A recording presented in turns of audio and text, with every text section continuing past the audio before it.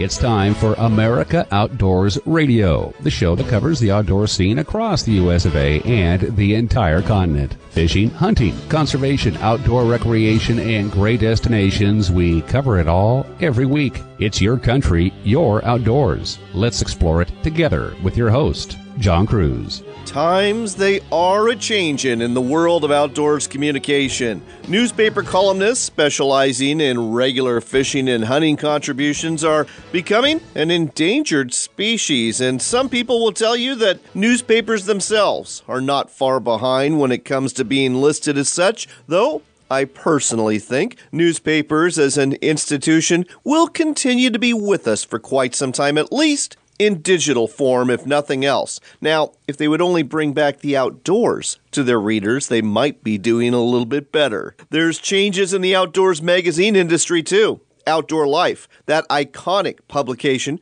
quietly announced this edition that they are no longer going to be a monthly publication, but instead will only be coming out 4 times a year. Editorial director Anthony Licata says they are doing this because readers are asking for more photos and more information in the form of longer articles about fishing, hunting, and shooting. There's no mention as to whether economics is driving this or not, but I will give Mr. Licata and the Outdoor Life staff some credit. They said the quarterly editions are going to be bigger, and they're not kidding. The inaugural spring edition of Outdoor Life comes in at 130 pages, nearly double compared to the 70-page April edition I've got stashed away from last year. And I've got to admit, there's some very good photography and some great stories to be found in the newest edition of Outdoor Life, to include an article called Anglers on a Train from Dave Karzinski, a great piece about Jack O'Connor's perfect Model 70 rifle from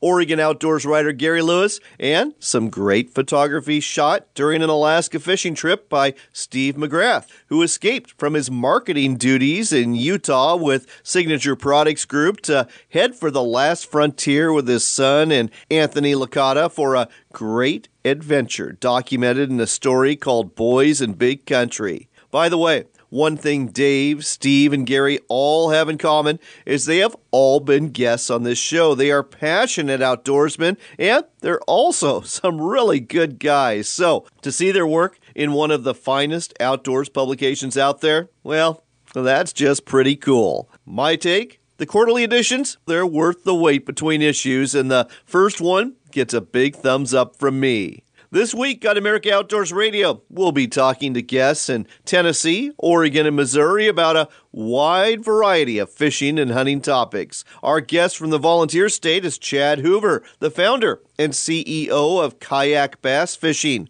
They just held their championship tournament on Kentucky Lake, bordering Tennessee and Kentucky, and had some 700-plus anglers paddling and competing for a $100,000 first-place paycheck. Chad will tell you who came out on top and more about this exciting new fishing circuit where $50,000-plus bass boats are not required to compete. We'll switch from bass to baitfish when we talk to Steve Marx with the Pew Chartible Trusts. They are shining a light on forage fish, the kind of fish that salmon and other big fish prey on. Chinook salmon stocks are in decline right now from Alaska to Northern California, and a lack of management and science about forage fish like anchovy and herring may be a contributing factor. We've got a rare dose of good news for sportsmen and women from Washington, D.C. to share with you this week. A couple of new contestants who are breaking wildlife laws and walking our trail of shame, and another conversation from that Missouri deer hunter and deer habitat management guru, Alan Horntagger Morris. 2 weeks ago, we talked about buying your very own deer hunting property. If you took his advice to heart, you may have gone out and done that. And now you're wondering, what do I do now? That's why we're bringing Alan back, because he's going to tell you exactly what to do to attract trophy bucks to your very own private deer hunting Shangri-La. Come this fall, you'll be pulling the trigger or letting loose an arrow at a fine whitetail, and then your only problem will be finding it in the fading light. Fortunately, we've got someone to help you with that little problem too. Next on America Outdoors Radio, we are checking in with Eric Overstreet. He works for Leupold and Stevens, located in Beaverton, Oregon. They're very well known for making quality rifle scopes and binoculars, but they've got something that is new to help you find game that maybe you downed right at dusk. And everyone knows that it sure would be nice if that deer just fell where you shot it, but that's not the way it usually works. And it can be really tough sometimes to find that animal once it runs off in the brush. Eric, welcome to the show. Yes, thank you for having me on. So, Eric, the LTO Tracker came out about a year ago from Leupold, and this was designed specifically to help hunters find game in these situations. Tell our listeners more about it. Yes, it's a little handheld thermal device, about 5 inches long. We have variable color palettes, so each user can find what they prefer the most and carry it with them in the field, and then if they shoot an animal at last light, this should increase their odds of being able to recover it. The original LTO Tracker, how far out could you actually see a heat signature off a deer or other animal that you downed? There are a lot of variables that go into determining that. A lot of it depends on size and the ambient temperature. But for a whitetail hunter who's hunting in the winter or in the fall, I think a reasonable distance for a whitetail deer should be around 150 yards. All right. Well, that's very interesting to me. So you mentioned size. So I'm a bird hunter, and let's say I'm gunning for quail. I'm guessing that LTO Tracker, if size matters, is not going to help me too much finding a quail that I downed in the sagebrush. So I'll tell you, for birds, those feathers do a great job of insulating them. You will be able to see their head and their feet, but you will not have a good chance at seeing their body. The birds are very different from deer. The feather is a lot more insulating than fur is. All right. I was kind of joking there, but the bottom line, though, is that this sounds like a great tool for a hunter to have. And at 5 inches, it fits right in your shirt pocket. But you guys are always working to improve your products. And you've already came out with an improvement, the LTO Tracker HD. What's different about the HD compared to the original Tracker that only came out a year ago? Yeah, well, in the world of technology, things move fast these days. With the new Tracker HD, we increased the sensor on the inside, so we have twice the resolution for image capture, and then we also increased the display resolution. So what we're outputting to the display is a lot clearer and crisper image. So educate me, because I'm a Luddite. Does this basically mean that I can see that deer better further out at night? You will be able to get an increase in distance. I think 25% is probably a reasonable distance improvement, but you're also going to have a lot better identification capability. So maybe rather than just seeing a heat blob out there, you'll be able to see legs on it and maybe identify whether or not it's a coyote or a deer. So, Eric, I understand, in addition to the increased resolution, that this is also a little bit more rugged than the original LTO Tracker, which I thought was plenty rugged already. That's correct. We added a Gorilla Glass coating on the window cover for the display. So if you carry it around in your pack or your pocket, the product is going to be a little bit more Leupoldized. One other thing we need to talk about, the Tracker does have a reticle in it, but it's not meant to be mounted on a rifle, is it? That is correct. The product is not rated for recoil. All right. How much does the LTO Tracker HD cost, and is it available in stores now? It is available in stores, and it retails for $9.99. And folks, you're going to find that even though the retail is $9.99, a lot of those big box stores, the Cabela's, the Sportsman's Warehouse, the Bass Pro, they're going to carry it at a lower price quite often. Again, it's the LTO Tracker HD, the new and improved pocket size thermal monocular you can carry with you, so that when you down that deer, that elk, that bear, that coyote, at last light, you can actually go find that critter and do it a lot easier than you ever could before. Eric, thanks for telling us about this today on America Outdoors Radio. Absolutely. Thanks for having me on.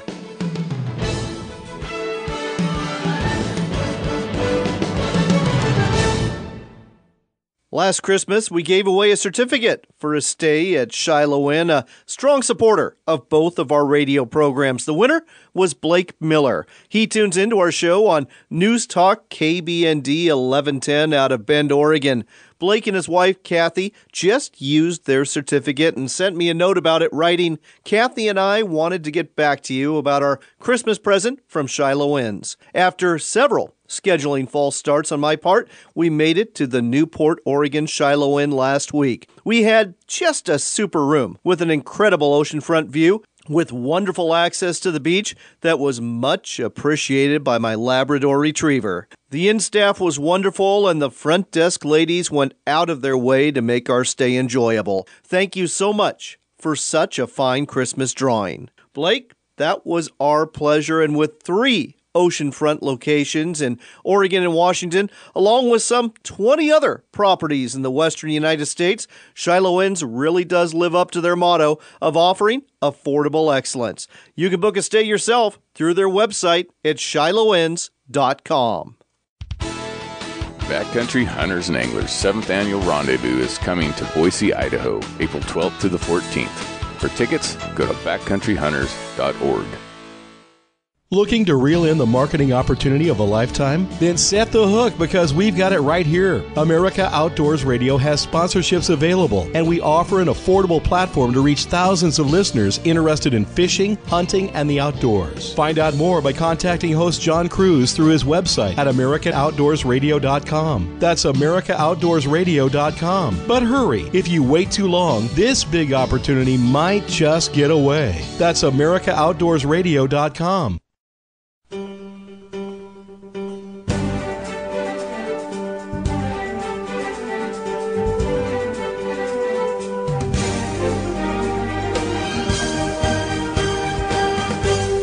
You're back with America Outdoors Radio. I'm John Cruz, and 2 weeks ago, there was a bass fishing tournament on Kentucky Lake, bordering the states of Tennessee and Kentucky, and this isn't unusual. There's lots of bass tournaments held here. What was unusual, though, was the winning prize, a cool $100,000, as well as the boats the anglers were using.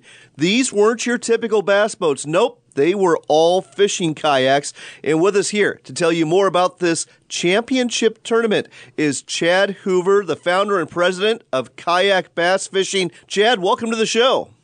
Thanks for having me, man. I appreciate it. Well, we're glad to have you on board. Why don't you tell our listeners a little bit about the Kayak Bass Fishing National Championship and who came out on top?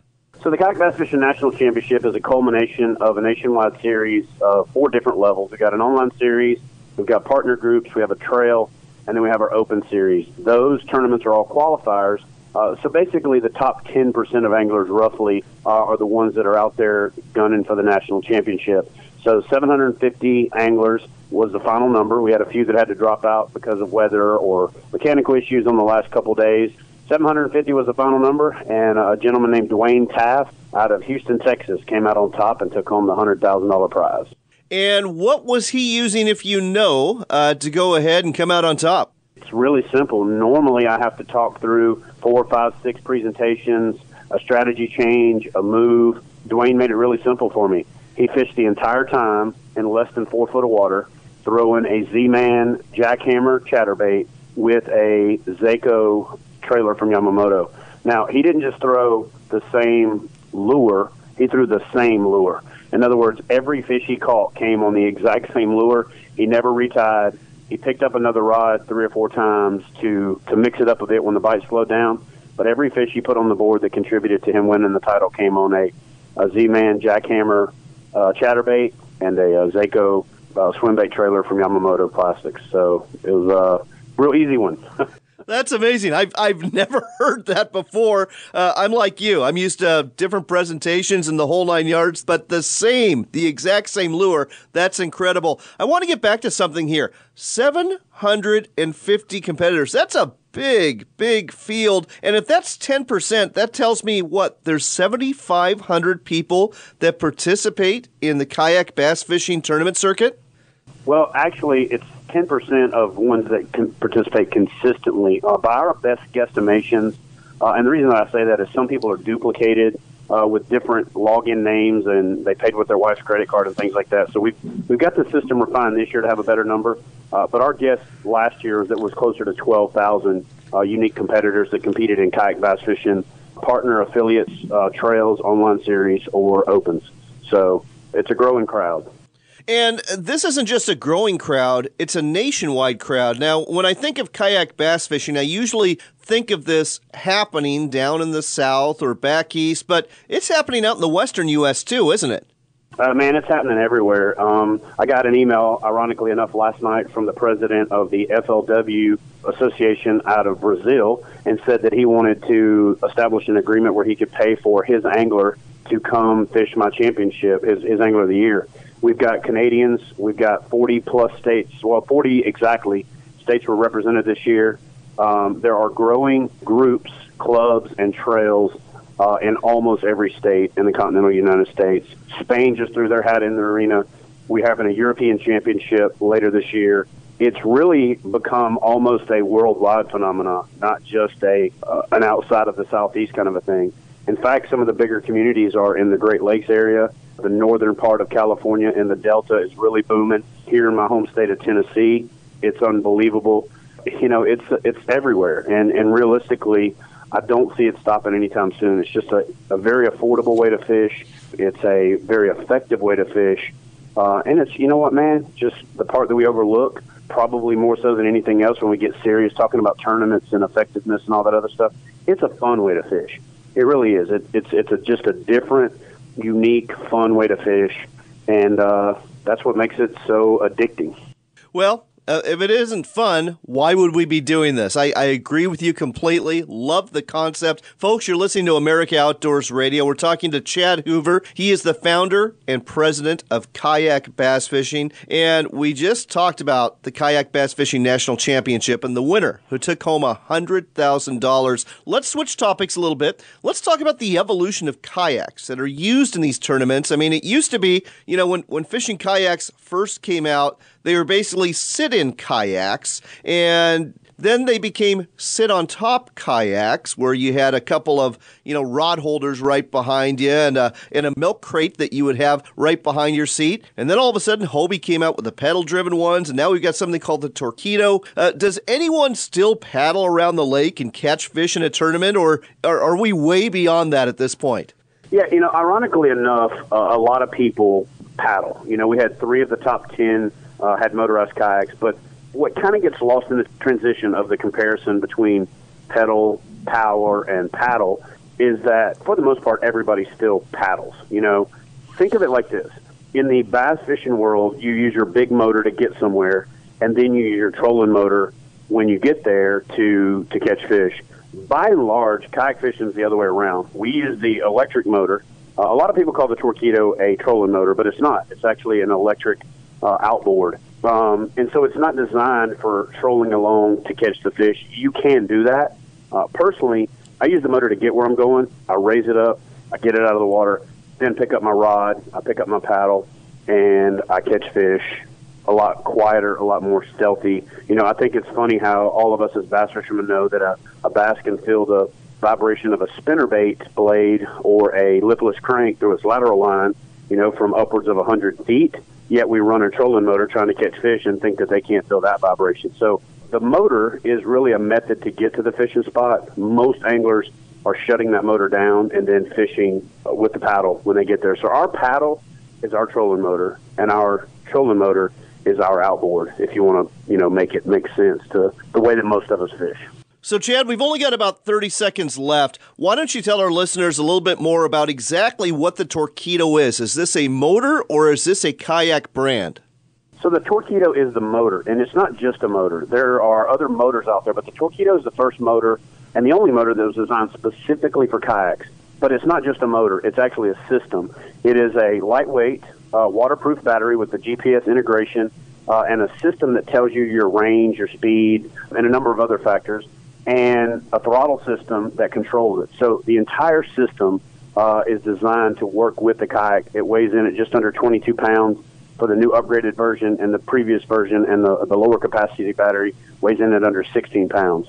So it's a complete system designed to motorize your kayak. And Torqeedo makes the motor. They don't make the kayak, but almost every major kayak out there can be adapted to fit the Torqeedo motor system.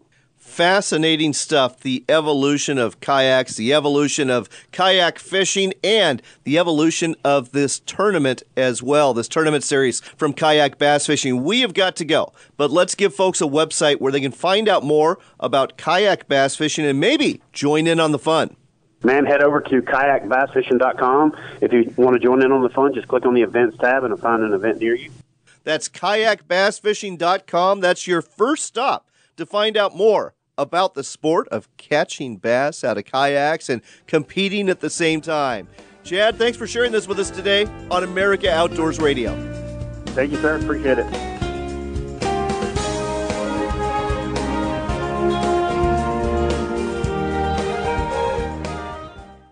If you consider yourself a hardcore fisherman who takes pride in being the first person on the water and the last one off, Fish Fighter products were designed for you. We make products for the relentless fishermen who know that big fish are caught by those who put in the work.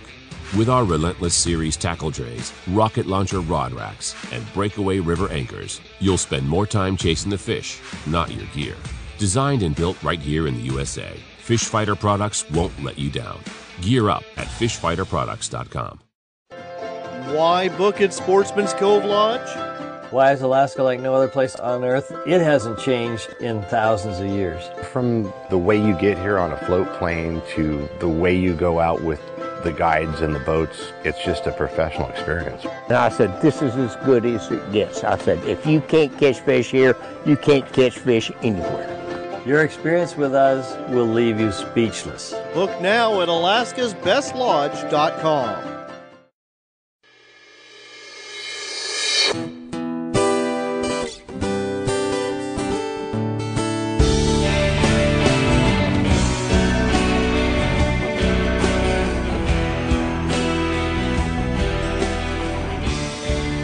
You're back with America Outdoors Radio. I'm John Cruz. We're going to talk a little bit about conservation, and it's not what you think. We're going to start off by telling you about salmon stocks. At least along the Pacific coast, Chinook salmon are not doing really good in Northern California, along the Oregon coast, along the Washington coast, and now we're hearing bad news out of Southeast Alaska. Orca whales are having some real problems in Puget Sound. These orca whales feed on salmon. So what's the common denominator? Well, it may be the fish that the salmon feed on. That could be one of the reasons why we're seeing less salmon and why these orca whales are in trouble. With us here to tell you about forage fish in the Pacific and in the Atlantic too is Steve Marx. He's a forage fish expert with Pew Charitable Trusts. Steve, welcome to the show. Thanks for having me, John. So, Steve, sorry about the long lead in there, but I really wanted to get people to thinking about one of the reasons why our Chinook stocks along the Pacific coast are declining, and it really has to do with the fish that these salmon eat. At least that's one reason among many, and we're talking about candlefish, we're talking about herring, and we're talking about anchovy. How are these forage fish doing in terms of population? Well, we really don't know for sure. There are pretty robust and rigorous assessment for species like sardine, but for species such as anchovy, herring, and candlefish or eulachon, we don't really know a lot. And that's one because it's hard to survey these species, but additionally, they are so highly variable in their abundance that they can boom and bust from year to year. So unless you have super up-to-date information on the status of those stocks, your management is going to be is not going to reflect what the current status is. So that's what makes it so hard to manage these species is the lack of up-to-date information. Right now, with respect to anchovy in particular, we know that they crashed a few years ago, not due to fishing, but basically due to environmental conditions. And that was right during the time when we were hearing about the unusual mortality event with sea lions.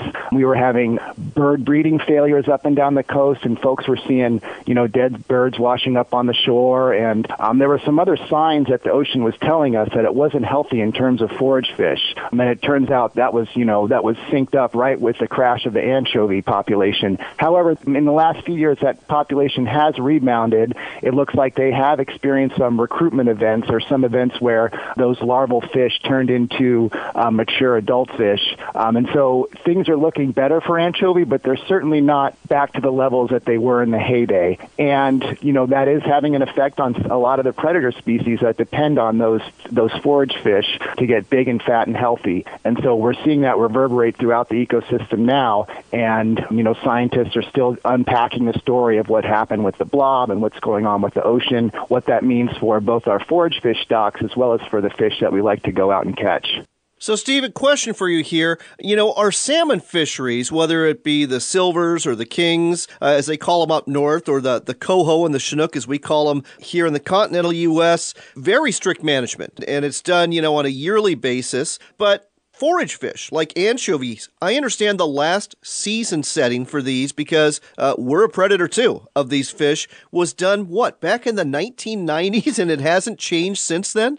You're absolutely right, John. Yeah, the last formal assessment for what they call the central stock of northern anchovy, and that's the stock that extends from roughly Mexico and up into northern California and Oregon. And then there's a northern stock that hasn't had an assessment for even longer than that, and that's the stock that you find off of, that's milling around Grays Harbor, Willapa Bay, Columbia River Estuary. It's been even longer for that. But yeah, the last formal assessment was in the mid-90s. And since then, what the managers have done, in this case, it's the Pacific Fishery Management Council, and that's the governmental body that manages all of our federal fisheries off the West Coast. They kind of took a rough estimate of what the long-term average was for that population, set a number that they thought that would be sustainable over the long term, and then just forget it. So that catch limit, which right now is 25,000 metric tons for that population, has been in place since then. And we're hoping that they'll update it in the near future as these new tools and this new science becomes available to get a better idea of what the status of that stock is.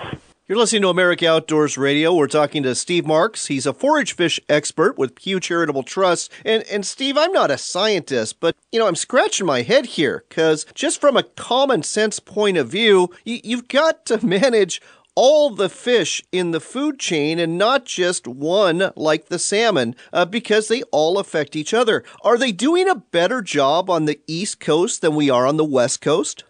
Beauty is in the eye of the beholder, John, so different people have different opinions. If you look at the way that we manage sardine, on example, for the West Coast, we've got what we've called a cutoff, and that is a biomass level below which there is no fishery. So, they're looking at that assessment for sardine every year, and if it's below 150,000 tons, they won't even let folks go out and commercial fish them. So I think that's pretty precautionary, and that's a good type of management. And they're trying to figure out how that would work on the East Coast, in particular for species like menhaden, for which there's massive fisheries both on the East Coast and in the Gulf of Mexico, as well as Atlantic herring, which is an industrial fishery in the Northeast. And so those fisheries are, have been large scale going on for a while. There are some issues with those fisheries, in particular with the menhaden fishery, and you've got guys that are really interested in striped bass and what's been happening with the striped bass population and the health of those fish and how that is tied to menhaden numbers. So scientists out there are trying to create what they call ecosystem models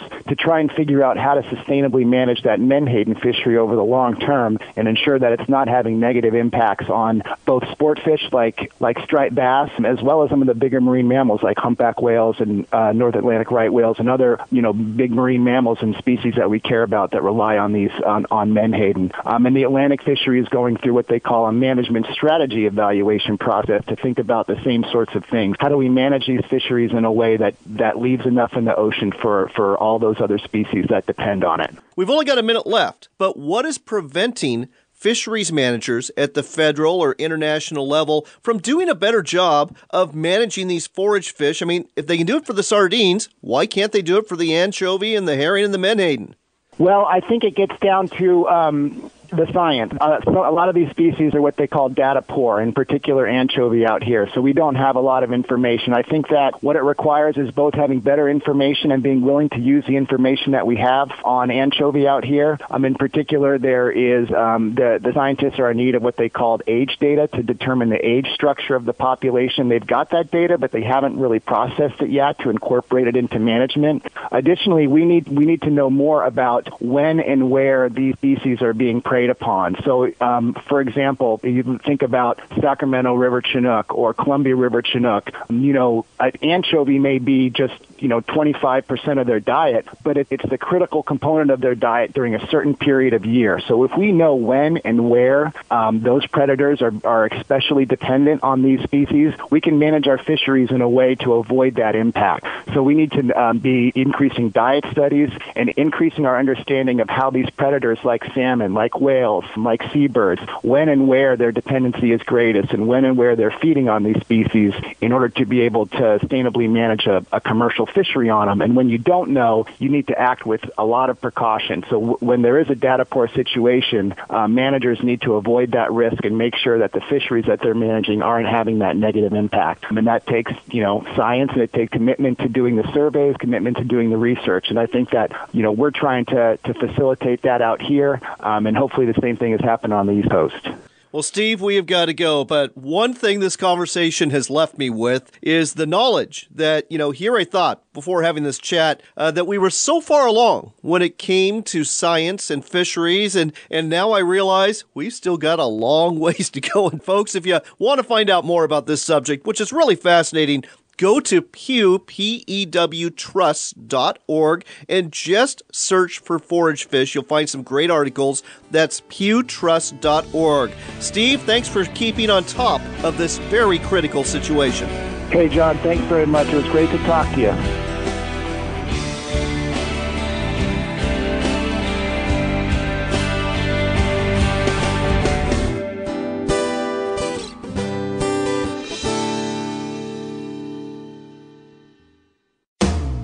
There's a place where the fishing is year-round, where the sun shines 300 days a year. The wineries and breweries are right downtown. The hiking and cycling offer spectacular views you just don't get in the big cities. Fortunately, the place is real and vibrant. It's the Dalles, Oregon, just 90 short minutes from Portland, along the gorgeous Columbia River, where the adventures are limited only by your imagination. Find out more at explorethedalles.com.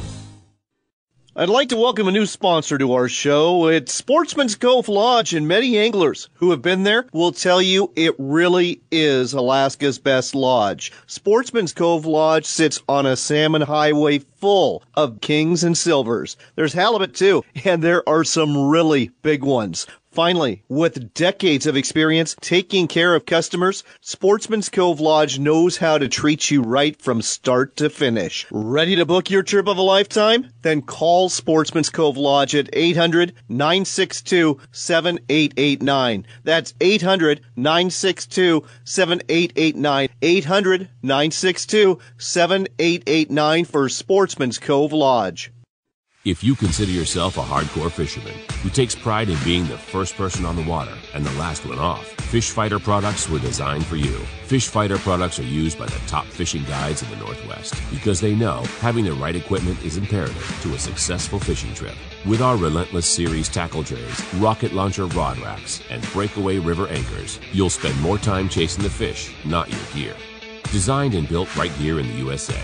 Gear up at fishfighterproducts.com. Ty Stubblefield here from Backcountry Hunters and Anglers, reminding you of our 7th annual North American Rendezvous, April 12th through the 14th in Boise, Idaho. Join us and special guests Randy Newberg, Ryan Callahan, Remy Warren, and Stephen Ranella for an event-filled weekend featuring backcountry seminars, our beers, bands, and public lands brew fest, and the world-famous storytelling night. All going on at the Boise Center, April 12th through the 14th. Get your tickets at backcountryhunters.org. Are you looking to reel in the marketing opportunity of a lifetime? Then set the hook because we've got it right here for you. America Outdoors Radio has sponsorships available, and we offer affordable platforms to reach thousands of listeners interested in fishing, hunting, and the outdoors. Find out more by contacting John Cruz through his website at AmericaOutdoorsRadio.com. That's AmericaOutdoorsRadio.com. Hurry, though. If you wait too long, the big opportunity might just get away. AmericaOutdoorsRadio.com. That's the sound you hear when a fish hits the new Sonic bait fish from Max Lure Company. This metal lure can be cast, trolled, or jigged and will catch just about anything that swims in the sea, the river, or the lake. The Sonic bait fish has a unique vibration and flutter that can be rigged in 7 different ways. With all sorts of eye-catching colors and weights available, you'll be reaching for the Sonic bait fish as your go-to lure. It's the Sonic bait fish. And that's another fish on, only from Max Lure Company.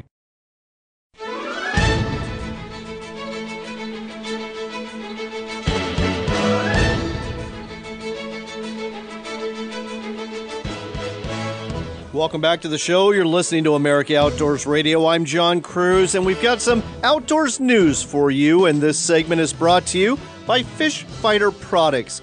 They're located in Mountain Home, Idaho, and they are really innovative in terms of coming up with ideas to make your time on the water as an angler easier. A case in point is their quick mount. You can change out that bow anchor nest for a bow-mounted trolling motor from Minn Kota in a matter of seconds. Simply ingenious. Find out more at fishfighterproducts.com. Our lead story comes from our nation's capital, and for once, we've got good news for you out of Washington, D.C. Remember that big appropriations bill passed by Congress and signed by the president a couple of weeks ago? It not only had a bunch of money set aside to keep the government going and for defense spending, but it also had quite a few good things for you and me as outdoors enthusiasts and conservationists. Katie McKellop with Backcountry Hunters and Anglers did a great job of summarizing what's there, and I'm going to summarize it even more by telling you this.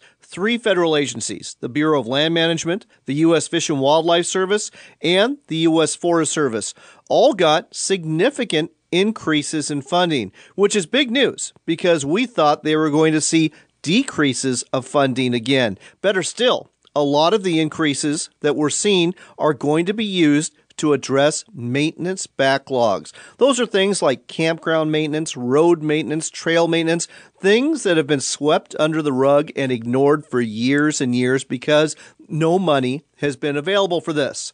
Another big win is a 7-year fix to the fire borrowing problem that addresses wildfire funding and forest management reforms. You see, in the past, all that money for fighting wildfires came right out of the Forest Service budget, and it was about 16% in the late 1970s, grew to over 50+% in the last few years, leaving nothing except for payroll, and that was about it. Well, now that budget situation has been fixed, and the Forest Service can do the job they need to with the budget that they set out to use. There is also $425 million for the Land and Water Conservation Fund, really important for conservation issues throughout the United States. I don't say this often, but I'll say it today to all of you senators and all of you representatives who voted to pass this, to Secretary of the Interior Ryan Zinke, to Sonny Perdue with the U.S. Department of Agriculture, and to President Trump, thank you. You all did some very good things for the outdoors and the environment here. It's time for the Trail of Shame. Shame, shame on you. Shame, shame on you. This week, 67-year-old Edward Levine of Novato, California is walking our trail of shame. From the Outdoors Daily News, we learn he's been sentenced to 27 months in prison. His crime? A violation of the Lacey Act. He sold 2 black rhinoceros horns to an undercover agent in Las Vegas, Nevada. Levine's not only going to prison, he's being prohibited from wildlife and antique sales as a result of the sentencing. Black rhinoceros, as you are probably aware, are extremely endangered, and the negotiated price of $55,000 probably seemed like good money to Levine until the cuffs were put on him. In a day and age where too many wildlife criminals seem to get off with fines and probation, it's nice to see a federal judge put the hammer down on people who traffic in poached animals like Edward Levine. Edward, enjoy your time in prison and enjoy your walk today on our trail of shame. Shame on you. Next on America Outdoors Radio, we've got Alan Horntagger Morris back with us again. As you may recall, a couple of weeks ago, he joined us to give you information about buying your very own deer hunting property. He is the author of White-tailed Deer Management and the Weekend Hunter. He hails from Missouri, and we thought we'd bring him back. Good to have you on the show again, Alan. I appreciate you having me back on, John. So, Alan, let's just say that some of our listeners took your advice to heart, and in the last 2 weeks, they went out and bought themselves 40-plus acres of deer property, and they're tuning in again so they can hear you tell them, now what? What do they do with all this property they've got? Well, the first thing I want to tell them is congratulations. They are now stewards of the land. They are as a historical figure as Aldo Leupold was. So the first thing you want to do is learn your property lines. And the first year, I like to sit back and sort of watch what's going on the property. You know, that's interesting. This kind of goes back to bosses I've had. There's two bosses. There's the machete man, as I call him, and I suspect this also applies to landowners, who goes in and makes lots of changes in our flurry of activity. And then there's those that take their time, see what's going on, see what's working, and then they start tweaking things. And it sounds like that's what you're advocating here when it comes to managing your property. Yeah, if you're sitting there like turkey season's getting ready to come along and you got turkeys roosting on your property and they like a historical roosting area, well, it would be a shame to bulldoze that area and put a food plot there. So, and the same with deer. Deer have certain travel patterns across the property. Of course, that's going to change over time, but for the most part, they're there. Instead of bulldozing or cutting out an area for a food plot or an orchard, you can move it maybe 20 feet and miss their deer trail and let the deer trail run beside it. Well, let's talk a little bit about building food plots and water sources. So let's say you've got a property that doesn't have a spring, doesn't have a creek that's really easy to go ahead and pattern the deer as they come to and from that area. How do you go about building a water source for the deer, or do you? You always want to make a plan. That's the very first thing you do is you make a plan, what's your plan going to be for what equipment you have, how much money you have, the time you have, and all that neat stuff. And then in that plan, you look at your property and how the watershed is and where you may want to lay out food plots. And after the food plots is where you want to put that little wildlife watering hole. We're not talking super big, maybe 10 by 20 foot wide, something like that. The deeper, the better, because you have a less evaporation, and then that way less surface area compared to the depth, and that way it never goes dry in a drought. So we're not talking about a stock tank. We're talking about actually bulldozing a small little pond or mini reservoir here. Correct. That's what deer like to roam up to, a nice, quiet water source. That's the big deal. You don't want your water source up by camp. You want it in a nice, remote area where the deer and the turkey can walk up to it comfortably without worrying about predators or the human predators. Okay. Now, we've talked about water, and I'm only going to give you a minute to talk about food sources. Are we talking about planting a mini orchard or something else? Food plots are all across the board. You've got timber stand improvement. That will help food inside the woods. You have edge feathering. That's going to help foods like blackberries along the edge. You're going to have the food plot itself. There's tons of different food plots. I always look for things that are forage and base or high grazing, made for those two specific things. And the food plot itself, there's a lot of different sources, and including orchards. I like chestnut trees and apple trees and crab apple trees, that type of thing. Unfortunately, Alan, we are running out of time, and I can just tell we could spend an hour talking about this subject. But folks, you're going to have to go buy the book if you want to find out more. It's called White-tailed Deer Management and the Weekend Hunter. It's by Alan Horntagger Morris. It's available on Amazon. It's also available on another website. What is that one, Alan? North American Wildlife and Habitat. There you go, folks. North American Wildlife and Habitat.com or Amazon.com. The title again, White-tailed Deer Management and the Weekend Hunter. A great resource if you want to buy and manage your very own quality white-tailed deer habitat. Alan, thanks again for sharing this with us on America Outdoors Radio. I appreciate it, John.